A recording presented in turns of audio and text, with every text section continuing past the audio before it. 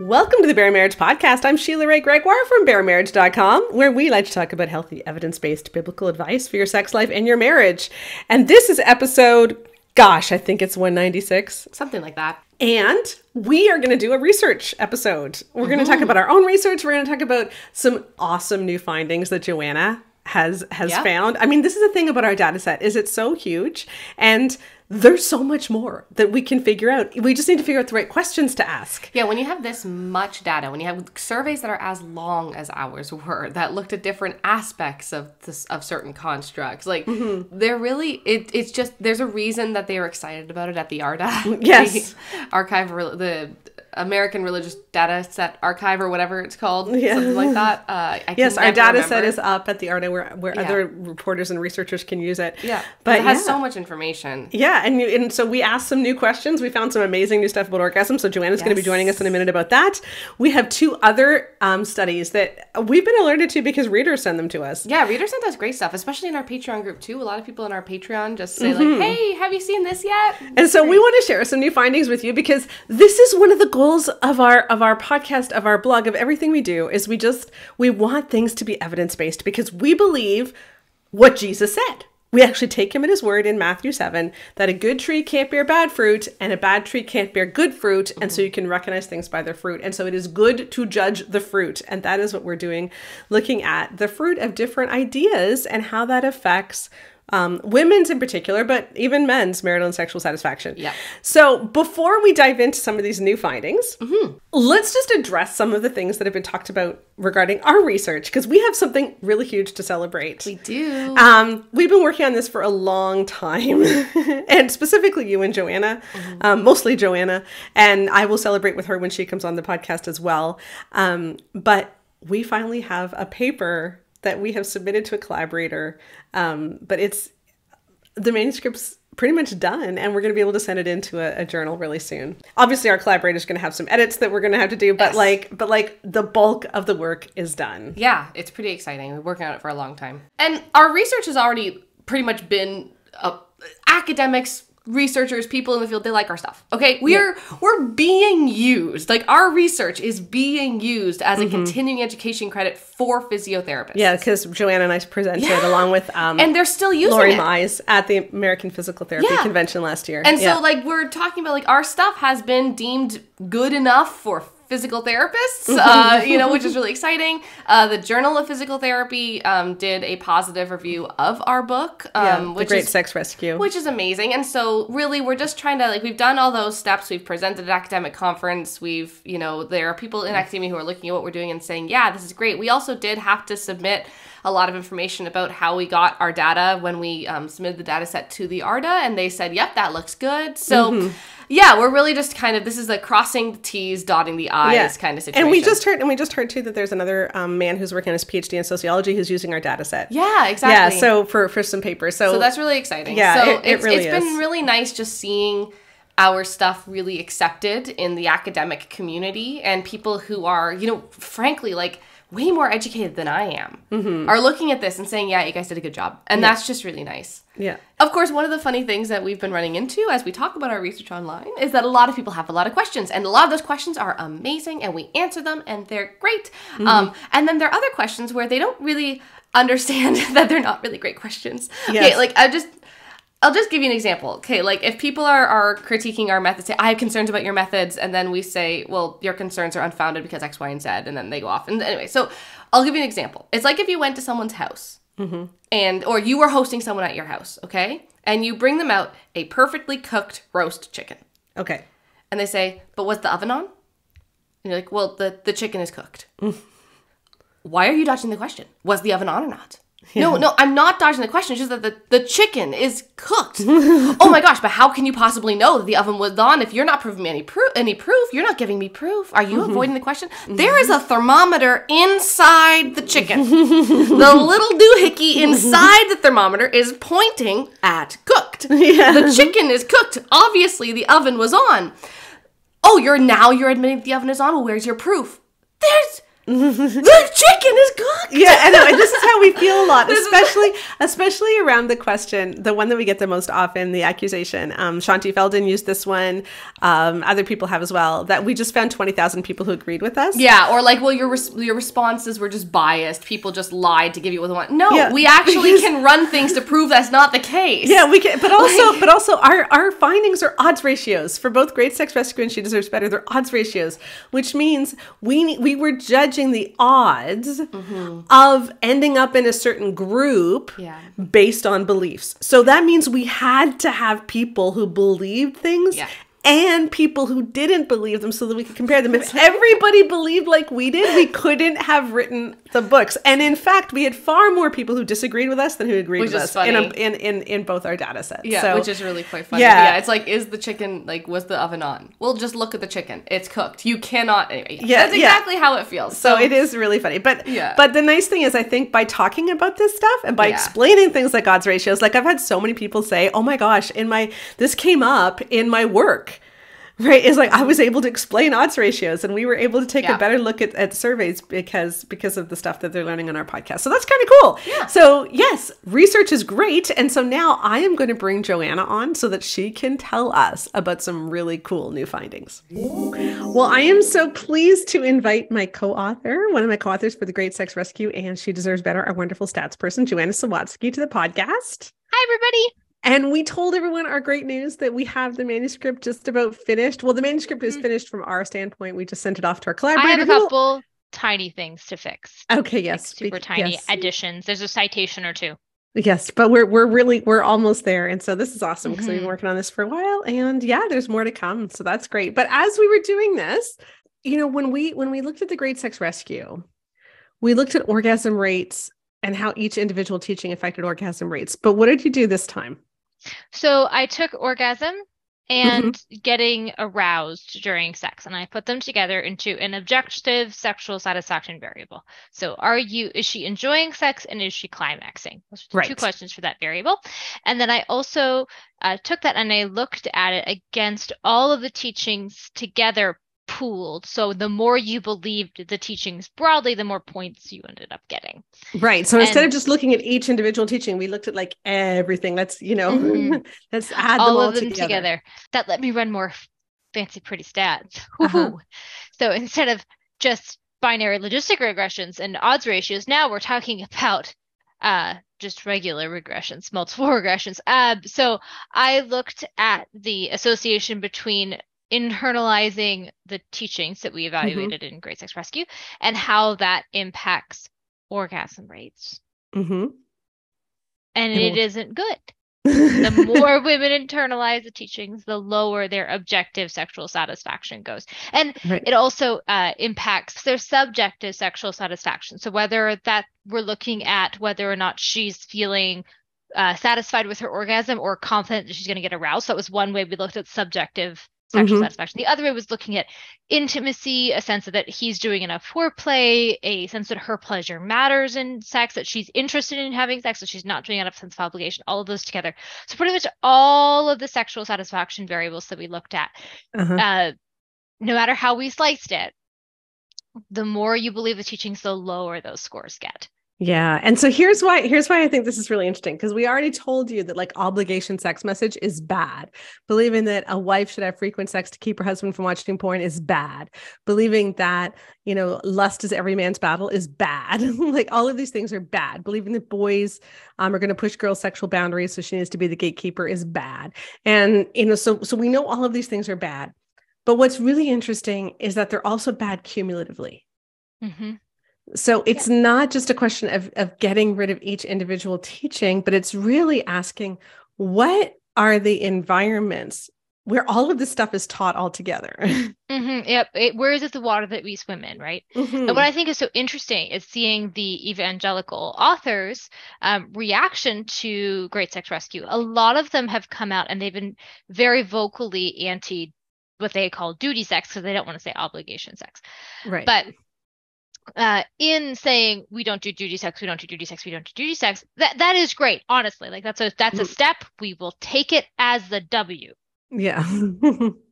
But if we're only taking away that piece, and saying, oh, well, of course, don't have duty sex, but also you need to be having frequent sex with him. And also, are you sending him nudes? Because he needs to have his brain rewrite so he only thinks that you're hot. Right. This isn't Like, Gary Thomas written Married Sex. Yeah. Like, it's like, okay, at some point we need to think about what is the whole ocean that we are swimming in, what is toxic about all of it, right? And what the common denominator between all of these teachings is that they take women's autonomy away. They say you don't have control over your body, your husband does. Yeah. And then secondly, they tell her that she just that she doesn't matter. They Yeah. tell her that sex isn't for her and that she isn't safe. Yeah, because they paint men as these lust monsters, right? They paint men as really incapable of emotional health and intimacy and interested only in sex, only in sexual release, regardless of how their wife is feeling, which is just really a toxic way of seeing it. And so, just for coming out of the Shiny Happy People documentary that a lot of people watched, in the last 2 weeks. And I think what it really shows is like, yeah, it isn't any one thing. It's the whole big picture. And this is why, and we've been talking about this with She Deserves Better too. Like, yes, church is good. Church is very, very good for all kinds of things. But as soon as you get all these toxic stuff, the benefits of church disappear. And so the type of church you're in matters. Yeah. It really does. And this is what the new stats show too. So I think that's really interesting. There was also something you were telling me, when you look only at the women who don't reach orgasm. Yeah. So either they're not getting aroused or they're not climaxing. So that's scored together. If it's low, among that group, the more that they heard the teachings in church, the lower that score goes. So it was already low, but it goes lower and lower and lower the more they heard it in church. So we do not see that relationship between being exposed to these teachings in Christian media or in the family or in secular culture. So it's an interesting that in that particular group that's experiencing anorgasmia or is unable to become sexually aroused, it seems that the church situation is really driving those scores even lower, driving it down. Which is fascinating too, right? Because it's like, what is the environment that you are in? And what is that environment teaching you about, your agency, your autonomy, everything about sex? Like that is fascinating. And again, it's this wake-up call that there are a lot of churches right now that are toxic. Yep. And we need to realize that. And for anyone who didn't listen to my podcast with Beth Allison Barr a couple of weeks ago, when we talked about how to recognize a toxic church and what to do if you're in one and how to find a healthy one, please go back and watch that or listen to that, because that was super fascinating. So yeah. Yeah, absolutely. Well, I had a friend a couple of years ago say, well, why is it that we're so much harder on Christians? Like, why? And I said, well, it's very simple. Because Christians are claiming to have divine backing for what they're saying. And that's really powerful, and people believe them then because they're saying, God told me X, Y, Z. That's a big claim to make. And think of it as that I truly believe in the transformative power of the Spirit of God. I believe that Aslan is on the move. And so what's so tragic is seeing places where the beauty and the sense of grounding and hope that we can get from church, the sense of family with our brothers and sisters in Christ, the ability to build each other up, right? All of the beautiful history of our faith. If we're in toxic places, that stuff gets twisted. And that is so, so tragic. And so woe betide those of us who have been propping up those systems. And may we all find our way to a healthier place. Yeah, exactly. And I hope that's the takeaway from Shiny Happy People too. I hope, because honestly, like I couldn't see any daylight between what they were teaching and what so many of these other evangelical authors are teaching. It still says women don't have agency. It still says women, you're responsible if he lusts, or you're responsible if he watches porn, or you're responsible even if he abuses you. Like, there's not a lot of daylight. Nope. And, so it's not just Bill Gothard. It's not just the IBLP. It's everything with the way that we look at sex and women. And so I really hope that we can flood the healthy churches and build them up. and that the toxic ones just kind of slowly melt away, because this isn't of Jesus. And we at Bare Marriage take Jesus at his word in Matthew 7 when he said, a good tree cannot bear bad fruit and a bad tree cannot bear good fruit. And so you will recognize them by their fruits. And like you said, we just did a whole new like regression analysis, and the fruit is really rotten in these teachings. So let's get back to health. So I love it. Thank you. So you are working. So once this paper is in, what is next? Okay. So I have, oh my goodness, I have so many paper ideas. Oh, so let's see. I want to do one doing a deep dive into male lust. That's high on my list. Because lust, it's like in Princess Bride, you keep using that word. They don't think it means what you think it means. Yes, yes. So that one.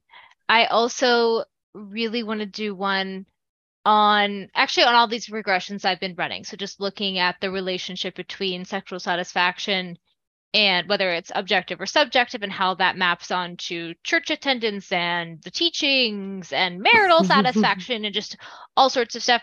We're also working on one about deconstruction. Yeah. That one's coming along. And I think that's it for right now. And then we have our big survey that's going to come out the next month or two.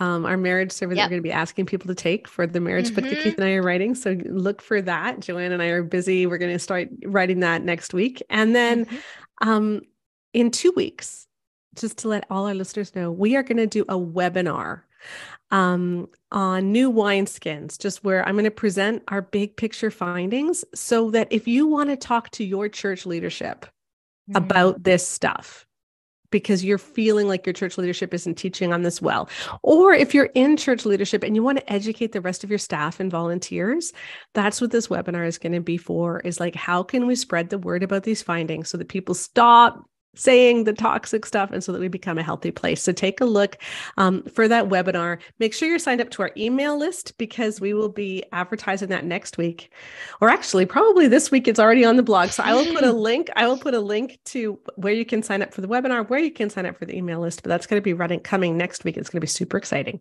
Well, thank you, Joanna. Always great to have you here. So glad to be here. All right. Bye-bye. Bye. Rebecca's back with me now. Joanna has gone, and we want to take a look at 2 different journal articles that people have sent us. This first one, I think, has been sent to me by at least 24 people. It's really awesome. It was out last year, 24th of May, in the Journal of Sex Research. And it is based, I love this, okay, it is based on a survey of midlife Canadian women. 324 women and 275 men. Yes. I'm sorry, we need to take a second, because whenever we see stuff like this, we always count how many surveys we would need to get our data set. This is approximately 600 people. So we had 20,000 in our women's one alone. So just guys, just thinking. Yeah, and so this was a journal article with 600 people, and it was it again was an online survey. So it was questionnaire. So very much like what we did. Yeah. And I'm sorry, I just actually want to make, I'm not like dissing these researchers. I'm more just proud of us. It's perfectly acceptable to have a survey with only a couple hundred people. That's actually pretty standard. That is standard. Yeah, it is standard. I just want to make sure it didn't sound like I was saying, oh, they only got that many. No, I wasn't saying, oh, they only got that many. I was saying, wow, we got so many. Yeah. That's the difference. I just want to make sure I say. Because 1,000 is considered big for most studies. So yeah, and we had 20,000. All right. So here's what this one found. And the title of this article is Motives Between the Sheets, Understanding Obligation for Sex at Midlife and Associations with Sexual and Relationship Satisfaction. All right. Do you want to read the abstract? Sure. So that's the abstract. Just again, we're just going to educate people here. So the abstract at the beginning of any academic paper, there's an abstract that, how many words is it usually? Like 250? Between 175 to 400, depending on the journal, I think. Okay. Yeah. And it kind of summarizes. It's usually about 250. It's usually about 250. Yeah. It summarizes everything. So here's the summary of this article. And I'm just going to read a part of it. This study investigated reasons for sex at last sex. So they were asking about the last time that you had sex, did you? Kind of thing. With a focus on obligation, an avoidance motivation, and doing something nice for a partner, an approach motivation, and their associations with sexual and relationship satisfaction while controlling for marital duration, age, and sexual desire. Obligation was reported as a reason for having sex by 12.4% of women and only 1.8% of men. I added the only there. And 1.8% of men. Doing something nice was reported by 10.2% of women and 9.5% of men. And in regression analyses, women who reported having sex for obligation had significantly lower relationship satisfaction and sexual satisfaction than women who did not report this reason. In contrast, having sex to do something nice for one's partner was associated with higher sexual satisfaction among women. Findings indicate that having sex when feeling obligated may be associated with negative sexual and relational outcomes among midlife women. Yeah, that makes total sense. So this is Totally exactly in line with Yeah. what we found. Is like, as soon as you believe the obligation sex message, orgasm rates go down, marital satisfaction goes down. And the biggest thing that we found was that rates of sexual pain increased to almost the same statistical effect as prior abuse. Yeah. Because our bodies literally interpret the obligation sex message as trauma. Yeah, you can't say no. You can't say no.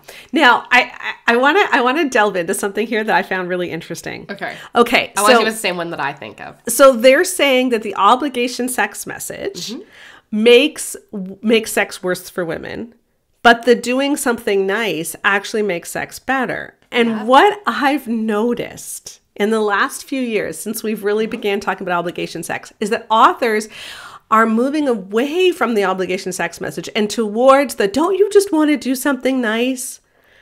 And it is a form, unless you have specifically gotten rid of the obligation sex message, it is just another form of Because obligation the question sex. is, why are you doing something nice? Right? Is it because you have a great sex life and you're like, yeah, I'm gonna treat him? Like, I don't know.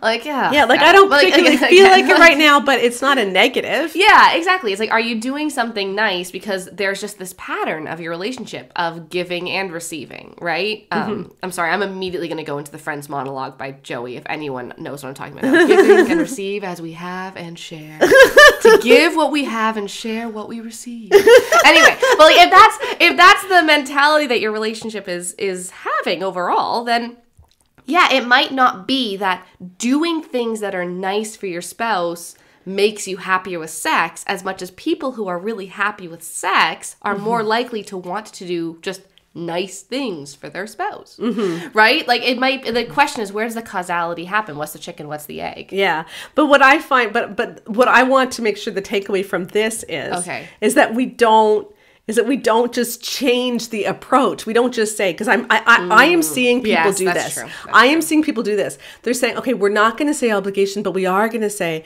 this is such a precious gift and it's such a great thing to do for your spouse. So why wouldn't you do it more? And I used to talk like this all the time. Yeah, and to be completely fair, I do see a lot of very healthy people who we know are beneficial for women's sexuality saying this too. Emily Nagoski, that is her byline. Right. But the difference is, there is a difference. Yes. Which is obligation has been specifically taken out of the marriage. And so Emily Nagoski, yes, she talks about doing something nice for your spouse. Yeah, but and she does prioritizing sex even when you don't feel like it in the moment Right. and that kind of thing. But she does it after explicitly talking against obligation. Yeah, exactly.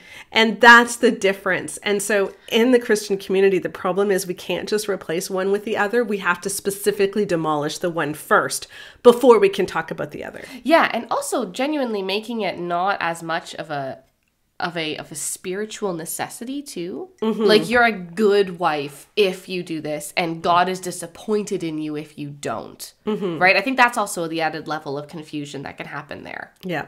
Okay, so I want to read to you a passage from the book Sheet Music Yes. by Kevin Lehman, where he says this.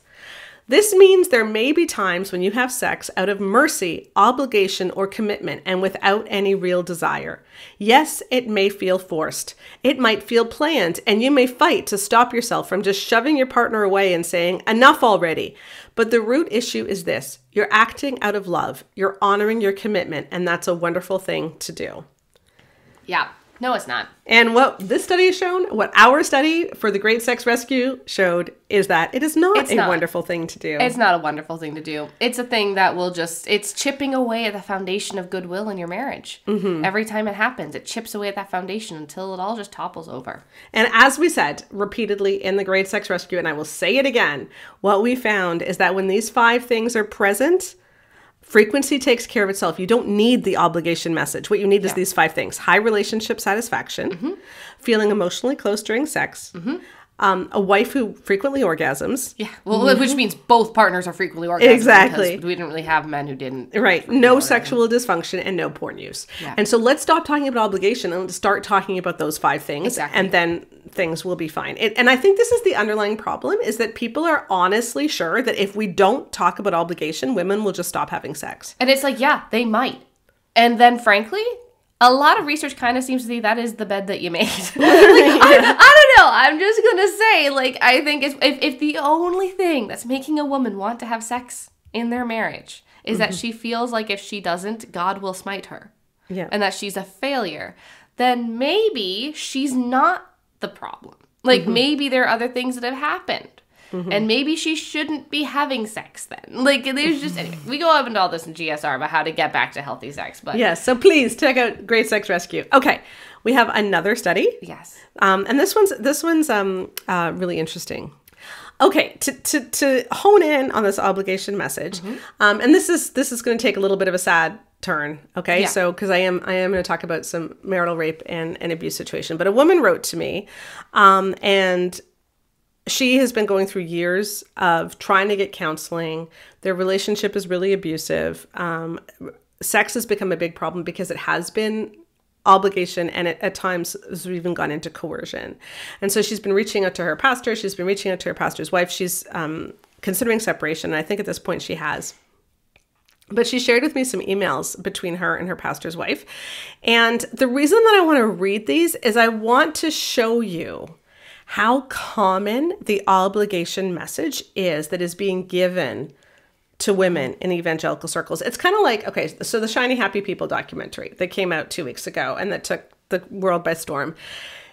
We can take the wrong lesson from that. You know, we can take the lesson that, oh wow, Gothard was incredibly abusive and terrible. And good thing everyone knows it now and this isn't a problem anymore. Yeah. That's not the lesson we should take. The lesson that we should take is that these teachings infiltrated evangelicalism. And when I was watching that documentary, I heard things straight from Dana Gresh's Secret Keeper Girl. Oh gosh, yeah. Like Gothard talked about the ceramic mug versus the china teacup. Gothard talked about dressing with eye traps. Yeah. You know, and these are all things that are in Dana Gresh's books. The concepts are just, it's all the same. It's all the same. And so I'm reading you this email that was sent just from a normal church in Canada. Yeah, and by normal, I mean, like, we're not talking about, like, the most fundamentalist of fundamentalist churches. Like, this is the kind of thing that is, you'd walk in and think, oh, these are just everyday people. Yeah. And so this is what the pastor's wife wrote to this woman who has already explained the abuse and marital rape in her marriage. She says this: 1 Corinthians 7, 2-3 makes it plain that physical sexual intimacy is the means whereby the husband and wife are mutually protected from violations of God's law with respect to sexual desire, because it provides the proper context for the expression of these desires and the satisfaction and fulfillment that God intends that we derive from them. Verses 4-5 indicate that the wife and husband are both to make themselves available to the other partner physically. To refuse to do so is defrauding the other and making them more vulnerable to the attacks of Satan, particularly in the area of sexuality. These are clear commands of Scripture, and like all commands, are to be willingly obeyed. However, there isn't no abdication of choice here.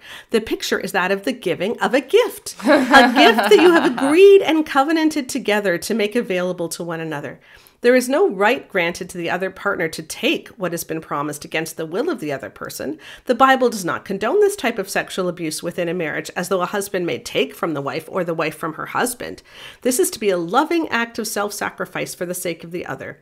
This too is a two-way street, and I, for one, do not think that it is reasonable to suggest that a woman who is still recovering physically from the birth of her child has to offer her body to her husband, at least not for vaginal penetration. Oh my gosh.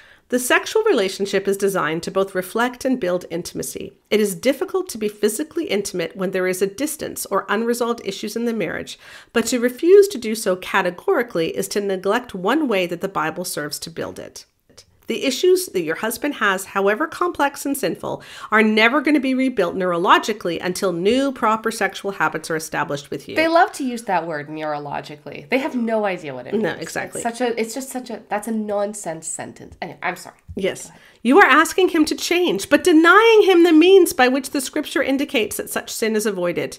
You will have to decide if you are willing to make that sacrifice. Make it. I'm like, yep, yar, make it. You keep talking about until he is safe or things change. What does this actually look like and mean? It means until he's safe and things change. That's what it means. Oh my goodness. How will you know when it happens? It will happen when he's safe and he changes. What steps are you willing to take as his wife to support him in this process? Finding safety and waiting for him to change. Oh my gosh. I'm sorry. I will let you read this. I'm done. Do you believe that what you are doing now in the relationship is helping or hurting the very thing you want to see? You may not like to hear this, but the vast majority of what you have written is entirely focused on yourself. It is entirely understandable and perhaps even justifiable from a human perspective, but are you confident that this is how God has called you to respond to the hurt and abuse that has occurred in your life? Yes. No arsenal of self-soothing strategies is any match for the peace that Christ offered that is only available by obedience to him. I am praying for you. I love you. No, she doesn't. That is total spiritual abuse. This is the most asinine response I've ever seen. This is an evil response. This is terrible. It's not only evil, it's also laughable how illogical it is and how it's just so wrong. Yeah. But this is exactly what that study's saying. She's saying it's not obligation, it's a gift. You get to have sex with a rapist. Oh my goodness, how lucky are you? Have all that sex with your rapist. You're so lucky. Yeah, because essentially what Sorry, she's I saying... went immediately to my Michelle Duggar voice there. Yes. What she's saying is it wouldn't be rape if you were happy about it. Exactly. And so the problem is not that it's rape. The problem is that you're not happy about it. The problem is that she's not consenting. You just have to consent to the sex you don't want to consent to. That's the whole problem. Your problem is that you're not consenting. If you were consenting to the sex that you don't want to have, if you were consenting to the non-consensual sex, then there wouldn't be any non-consensual sex. So clearly you're the problem. Yes, exactly. Because we can't stop him from raping you, but we can tell you to shut up. No, and we can't stop him from raping you because sex, having one-sided intercourse with your spouse where you ejaculate and she does nothing and she hates it and feels terrible is the means by which God has ordained that he overcomes temptation, and in this case, porn and things like that. Which is just not at all. And you can listen to our podcast from a couple of weeks ago on male-centric sex to talk about the problems with that view. But this is essentially what she's saying, is that his right to have intercourse with his wife is the means by which God gave him so that he doesn't sin. And it's such a low view of men. It's an entirely inaccurate view of how we get over compulsive sexual behaviors. It's an inaccurate view of emotional wellness and healing. Like, him having sex with his wife when she is being abused is only going to solidify his selfishness and her abuse. Yeah, him being allowed to continue to rape someone isn't going to suddenly make him not want to rape people anymore. He's going to learn he can get away with it. Exactly.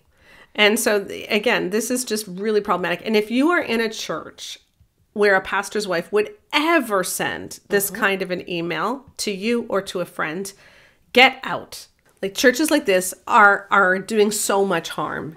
And this is not the way that we should be treating abused women. No, that's not the way we should be treating anyone. No, it really isn't. And it's a total misunderstanding of what sex is, too. A complete misunderstanding. And by the way, I don't love, but I just, that whole thing about how, you know, I don't think it's reasonable to expect a woman recovering from the birth of her child to offer her body to her husband, at least not for vaginal penetration. So she agrees it's not reasonable to tell a woman that she has to have intercourse, but it is reasonable to tell her other things. It's just disgusting. It's very much a problem. And for her to end the letter saying that she loves her, it's like, no, you this don't. is the opposite of love. Yeah. Love is... This is hatred. This is actually hatred. This is hatred. To wish bad, to actively, like, enable... It's just bad. It's just bad. Yeah, it really is. Okay. So let's go to the other one. So that shows why, the importance of asking why in research, because we have to ask, why is it that giving a gift or doing something nice for your spouse is related with better sexual satisfaction? We have to ask why, because it's definitely not the one that creates the sexual satisfaction. Yeah. It's because it's a natural consequence of a healthy relationship. Yeah. And so what that pastor's wife, that crap she was spewing is absolute bananas. Terrible. Yeah, exactly. Because you can't give a gift if you still also believe in the obligation sex message. They don't go together at all. Okay, so here is another one that I've been sent by several people on Instagram. Super, super interesting. Some research that came, I believe it's out of the University of Arizona. I could have that wrong. But this article is called The Other Third Shift, Women's Emotion Work in Their Sexual Relationships. Yeah. And I have a bunch of excerpts I actually want to read. They're kind of long, but they're really good. Or why don't you start with the abstract? Sure. Yeah. Okay. The concept of emotional labor have been used far less often to address inequalities within private interpersonal relationships, particularly heterosexual romantic relationships. We identified 4 areas of emotion work present in women's sexual lives, including 1, faking orgasms, 2, tolerating sexual pain, 3, defining sexual satisfaction based on the partner's pleasure, and 4, narrating sex they call bad sex as acceptable because of a partner's satisfaction. Nearly all women mentioned emotion work as part of their current or past sexual experiences, as women described frequently enduring unsatisfying sex to provide their male partners with feelings of power, sexual skillfulness, and dominance, particularly during heterosex. So that's just sex between heterosexual couples. We discussed the implications for gendered elements of sexual satisfaction, feelings about sex that women do not expect to feel pleasurable, expectations about deservingness and entitlement to sexual pleasure, sexual agency, and diverse interpretations of the significance of orgasm. So yeah, really interesting study. Yeah. And so basically the thesis is that women are doing the majority of the emotional labor during sex. And we've talked a lot about mental load and emotional labor in other contexts. So on this podcast, so mental load is when women take on the responsibility for all of the tiny decisions and details that go into the family running the house. You know, when do we need to take the car in for an oil change? When are they coming to fix the air conditioner? When's the homework due? What homework do we have? Is Johnny's soccer outfit out of the laundry? Where are the cleats? Like all these things that are, you know, who do we have to carpool with this week? All these things are in her head and not his. And so that's exhausting. Emotional labor is kind of managing the relationships and the emotions of everyone in the family. So when the siblings start, you know, fighting, the mom is often the one who figures that out. It's the woman who figures out what birthday present are we going to buy for your mom, and are we going to have her over for dinner. It's even like thinking to remind the husband that maybe he should plan something for a really significant moment in his dad's life, something like that. Yeah, so it's the emotional labor. And what they're doing is they're taking this idea of emotional labor and then putting it onto sex and saying, what are some of the labors that women are doing? And it's primarily women that are doing this, is what they found, in order to manage the emotions of the other person. And they found these 4 things. So here's an excerpt from later on in the article. Women manage their own and their partner's feelings during sex. Women's ability to both express their sexual needs and manage their partner's feelings frequently led to sexual ambivalence. Women often felt distrust, anger, and fear about talking to their partners about their sexual needs, all while trying to ensure that their partners enjoyed sex and felt comfortable and loved. So women themselves are not enjoying things. They're not feeling comfortable in love, right? But they're making sure their partner is. Elliot and Umbersom described this as emotion work within marriages around the performance of sexual desire, while Brienne Foss, who's actually one of the authors on this, articulated that women perform emotional work around a variety of sexual events, and she lists a bunch, including like labeling coercion as rape, not labeling coercion as rape. Yeah, and acting like you're satisfied even if you're not. So faking orgasm. Yeah. Right? The kinds of emotional work women performed during heterosex ranged from engaging in unwanted sex in exchange for their male partners doing the housework to women expressing sexual desire to their partners even when they would rather not have sex. Ooh, yeah. Yeah, particularly given the strong imperative for orgasmic reciprocity during sex, many women across a range of backgrounds felt obligated to both have an orgasm and to provide their partners with pleasure. Further, women who valued gender conformity often based their sexual satisfaction on their partner's approval, leading to lower sexual autonomy. Yeah, this is like totally in line with what we saw in the books. Yeah. But, and I want to actually get a quote from Shanti Feldon's book For Women Only, which actually describes and tells women that they need to perform emotional labor during sex. Yeah, there's like so much of it in there. In her book For Women Only, what she's saying is that what men really need isn't just sex, but to feel like you emotionally want to be there. Yeah, they don't just want duty sex. They want you to enjoy the sex. Right. And so I just want to read you a paragraph. First, know that you're responding to a tender heart hiding behind all that testosterone. If at all possible, respond to his advances with your full emotional involvement, knowing that you're touching his heart. But if responding physically seems out of the question, let your words be heart words. Reassuring, affirming, adoring. Do everything in your power using words and actions your husband understands to keep those pangs of personal rejection from striking the man you love. Leave him in no doubt that you love to love him. Yeah. And remember, if you do respond physically, but do it just to meet his needs without getting engaged, you're not actually meeting his needs.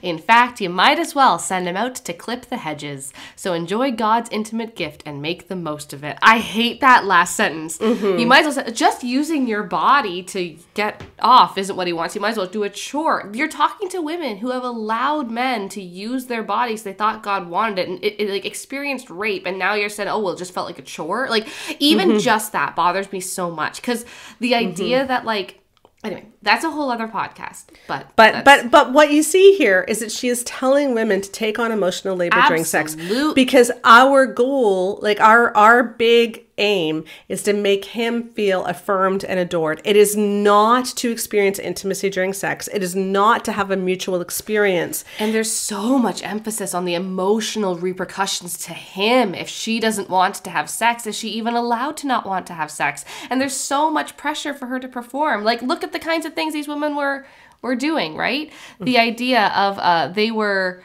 performing as satisfied. Even when they weren't. Even when they weren't. They were expressing sexual desire to their partners even when they would rather not have sex. Yeah, and these are things that she that is explicitly talked about in For Women Only. Oh yeah, like I think this is an A leads to B situation. Like, this is just, they're the same picture. Like, that meme from The Office. It's the same picture. It's the same picture. It's the same picture, as Pam says. Yeah, like, and this is the problem. There's nothing in For Women Only that talks about how, like, if you're not receiving pleasure, that's a problem. Or, like, you shouldn't have to force yourself to want sex. And, like, you deserve to have a sex life that you want to have. Because the focus in on sex here is on making sure he feels emotionally validated, that he gets what he needs, but there's no talk about her getting what she needs. And it even says, like, if you can't feel pleasure, go see a counselor, which, okay, that's good that she at least says that, but what we found over and over again in Great Sex Rescue is that the biggest predictor of women's orgasm, like the biggest problem is lack of therapy. It's a lack of foreplay. It's the fact that he is not tending to her needs. And as we found in our survey of men, 72% of men think they do enough foreplay even when their wife doesn't orgasm. And I know a lot of people say, yeah, but Shanti was only writing for women only. She wasn't writing to the men. But that means she was writing to women who are married to men who are selfish and who are raping them. And it's like, you owe something to those women. But also, even if you're writing to women, what is the goal of sex? The goal of sex should be intimacy and mutual pleasure. Well, I just don't understand why she couldn't have said, like, hey, if you're in a marriage where you really like sex is great, but you're just really tired, make it a little bit more priority. But if sex is always, like, but if you're in a marriage where sex is not pleasurable for you, like, you need to deal with that first. And your husband being gripey about not getting enough, that's kind of something you guys need to deal with separately, because that's, if you should be wanting the sex. That's not what she says. What she says is, if you don't have sex, he's going to be devastated emotionally. You will have crushed the small, scared, just needing reassurance little kid inside of his heart. Like, and she also doesn't deal with the fact that a lot of men put such an emphasis on sex because they have channeled their emotional needs into sex, and that's actually not healthy. And so, yes, a lot of men are saying, I need sex and I need her to be enthusiastic for me to feel like I'm worthwhile. That's not necessarily a good thing. I mean, wanting a great sex life is a great thing. Wanting to be intimate, wanting your wife to feel involved, that is a good thing. But needing that in order to feel emotionally validated is a bit of a problem. Well, and I think that it's a problem when you're trying to separate the consequences from the action, right? I don't think there's anything wrong with, like, a healthy couple being like, I would like the idea of a relationship does often need sex. Yes. Right? The individuals don't. But relationships, if there's not a good sex life, there's a reason. It's like, okay, there's probably a reason your relationship's probably going to go downhill.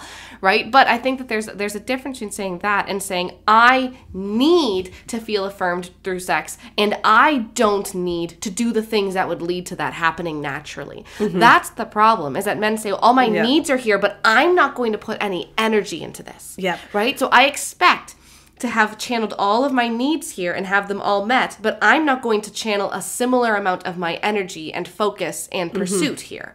I'm just going to sit here and say, you need to do this to me and make me feel like I did a good job, even though I'm not doing anything to actually make it good for you. Yeah. Yeah. And then the advice to women is, and you need to take care of this. Because his feelings will get hurt. Yeah, but it's his fault that his feelings get super hurt because he there's all his needs there. And there's nothing in there about women's feelings. And that's really the problem. And that's the point of this article, is that the emotional labor of sex is largely dealt with by women. It is not dealt with by men. And that is a big issue that needs to be dealt with. I mean, on a weirder note, I know that one of the things that, because of this job, whenever you start something with because of this job, it's always going to go a weird way. Like, because of this job, obviously I'm one of the people who a lot of people go to for sex questions and like problems. And if people don't like something, they come to us and they say things. And why don't we want sex? Why doesn't she want sex? Well, all this stuff. Anyway, this is my lot in life. But one of the recurring things that I've heard from people is that women will often say, I don't like having sex because I'm just so tired, and then I don't want to have to like change the sheets and have a shower and get all cleaned up, and like there's had to deal with like the semen afterwards and stuff like that. And he just kind of rolls over and goes to bed, and then she's dealing with all this stuff because he's like, well, I'm okay going to bed, and she's like, well, I'm not going to bed in crusty sheets, right? Like, and then I talk to them and I'm like, well, then why doesn't he just wear a condom? If he doesn't want to do cleanup, you can just wear a condom, and then it's like a very quick personal cleanup, and you can just go to bed. It's a lot easier. And without a doubt, like every single time, pretty much, the man says, yeah, but then it just doesn't feel as good. I was like, okay, your wife doesn't want to have sex because you are not wearing a condom. Because she's like, no, like sex feels good when we have it. I'm just so tired. I don't want to do extra labor. And it's like, if both of you, there's going to be something that dampens your experience. Dampens. That's funny. No, but you have something that dampens your experience, okay? For the man, I ask, do you still want to have sex if you wear a condom? Well, yeah. Okay, then clearly that's not as bad. Like, we're talking about something here where it's like, this is bad enough for her, and it's probably because there's a larger pattern that he doesn't pick up his fair share of things, and she carries a lot of the emotional labor and the mental load. But here's an area where you taking on a slight inconvenience for yourself, which, by the way, the majority of men around the world take on as well, like without it being a big deal. Yeah. Okay? You have that, or you can just say, I don't want to, but I still want you to do everything that I want you to do, and make your wife actively not want to have sex, and so therefore like have even more of a damage to her experience. And it's just selfish. And this is what the emotional labor really comes down to. It's like, why on earth, and I'm not saying everyone has to use condoms or you can't, that's just an example of like, if this is the kind of thing, there are things that make sex not pleasurable for women, and they're different from woman to woman. But we as women have been trained to be the ones to deal with it. And so when there's even a thought that the man could be the one to deal with it, it's just kind of silly. Yeah, the one that I find so common is the pill. Because for a lot of women, first of all, it's a pain to have to get. You have to go to the doctor, you have to get prescriptions, you have to remember to take it at the same time every day. But for a lot of women, it reduces their libido because it gets rid of the hormonal spike around ovulation. It can increase mental health problems. It can cause other issues. You know, for some women, they love it and it works great and it's fine. But for some women, it really doesn't. But the men refuse to use a condom. And so they're putting all of this on women. Yeah. And it's like, there's times, if it's the actual choice of the couple, that's awesome. But I just hate it when I hear it being like, yeah, I'd rather not use the pill, but he won't use a condom. It's like, no, that's not acceptable. Yeah. Like, it's not acceptable. Yeah, those are just, like, condoms are so much easier. And it's like, he would rather not have a slightly diminished pleasure. But then she has to go through a massively diminished pleasure because her libido, and also for so many women, their libido. Well, and also just like throughout the month. Like her entire life now shifts for a lot of women. And I'm someone for whom the pill is really quite bad for. I actually got quite suicidal while I was on it. Yeah. And the minute I got off it, I was like, oh, look, the grass is green. Yeah. You know, like this stuff is real. And there are so many women who suffer from side effects and who don't even consider just telling their husbands, okay, then no sex unless there's a condom involved. Because they know that he won't do it. Yeah. And so just she so has sad. taken on all of that labor. And there's this idea that he shouldn't have to bear any of it. So it is a really big problem.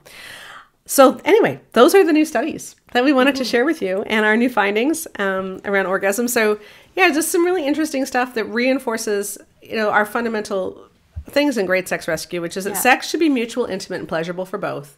And when we focus solely on the guy, and when we focus on a kind of relationship which elevates the man over the woman and which works directly against intimacy, sex is not going to be as great. Yeah. It really isn't. And so we need to prioritize both.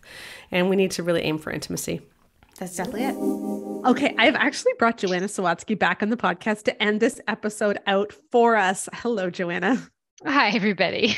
So we recorded all that other stuff earlier, and then something happened in the last few days, and I just thought we could comment on it at the end of this evidence-based, research-oriented podcast, which is that a lot of the commentary around the docuseries for Shiny Happy People has been some of the especially younger influencers that I don't really want to name because it's not about them, and I just don't really want to, I don't hold them as responsible as the authors that we critique. So I don't want to drag them over the coals.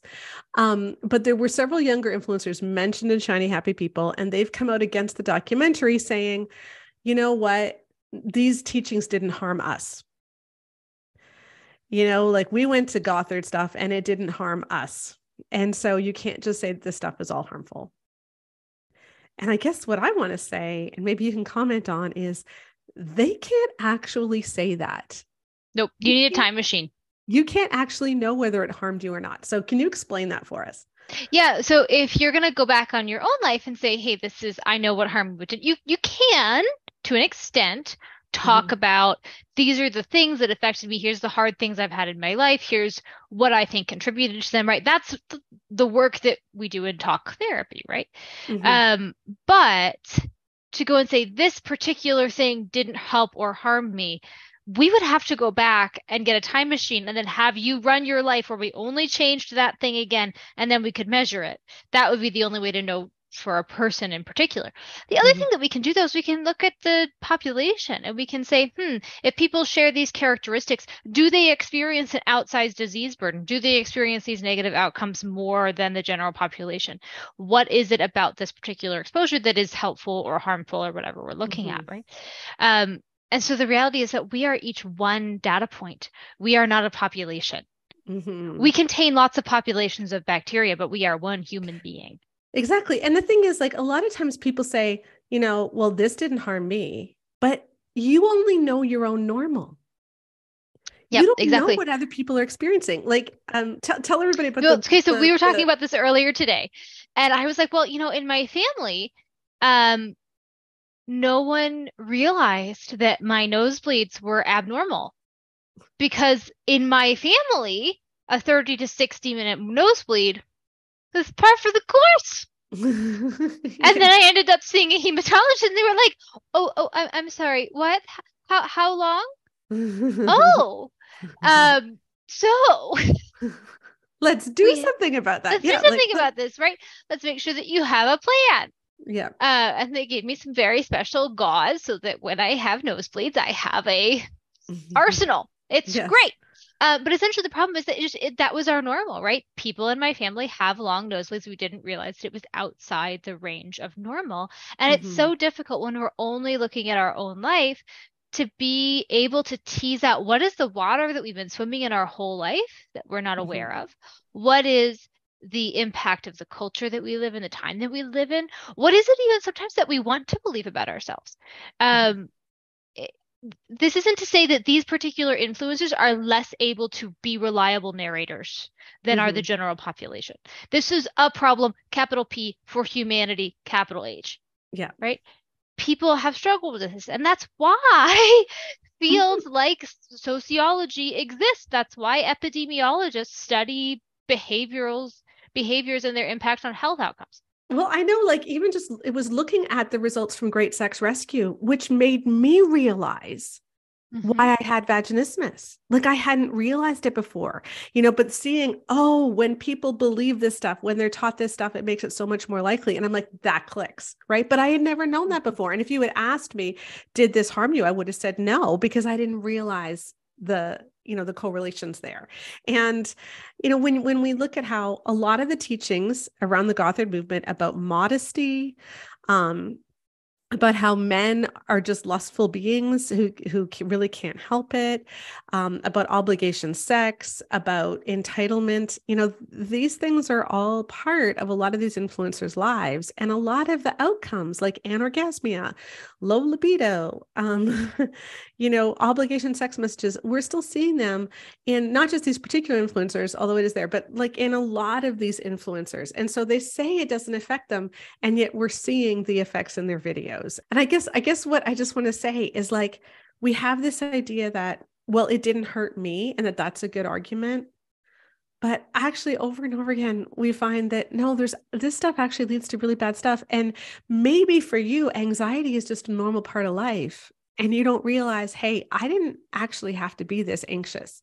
Maybe it's how I grew up, or, people tend to have a higher libido than I do. And maybe if I hadn't gone through all this, I would have a higher libido. And I think my libido is normal, but actually, and the libido's, I hate the words normal around libido, so I shouldn't maybe use that one, but things might have been easier for you.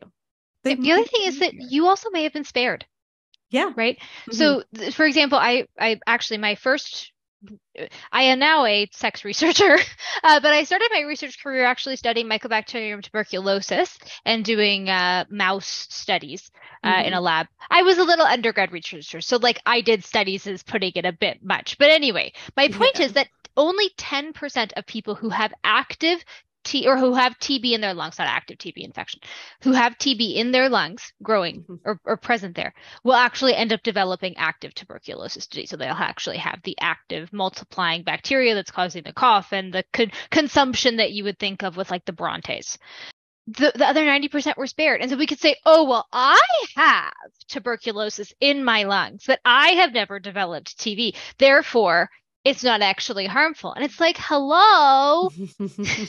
Yeah. TB kills huge numbers of people every year. It's an absolutely horrific pathogen. And just because it only ends up developing active disease in 10% of people doesn't the presence of the 90% does not negate the 10%. Yes. And so I find it very strange to say I wasn't affected, therefore it wasn't bad, or therefore we should still allow this stuff in some way. It's like, well no. Even if they were the minority, which I am not ceding that point, but even if that were true, Jesus says we leave the 99 to go after the one. Like that's like the parable, the biggie. You leave the 99 to go after the one. And so how can we say, I personally was not hurt, therefore I don't have to care? Yeah, exactly. We should care. We should go after the one. So that is a great way to end this podcast. So just remember, harm matters. And as Christians, we should be trying to reduce harm, and we should be trying to get everyone to health and wholeness, because Jesus said that he came to give us life and give it abundantly. And that's what we're aiming for here at Bare Marriage. And so keep a lookout. The announcement for our new wineskins webinar is in the link, and you can find it there because that's happening next week. And I hope so many people can come so that we can talk about how we can share our results with our churches and get them talking about this in a healthy way. So thank you for joining us, and we will see you again next week on the Bare Marriage Podcast. Bye-bye.